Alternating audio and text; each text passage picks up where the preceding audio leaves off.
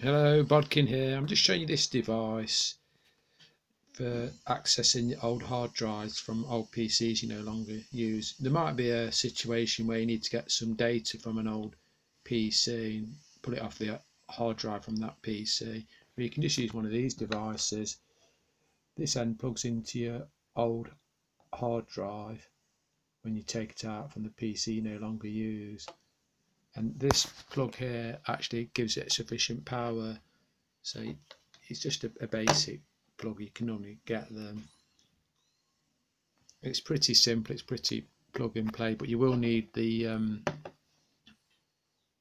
power supply to run this adapter.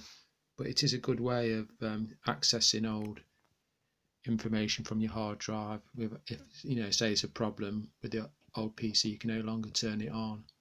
It can be a lifesaver in some cases.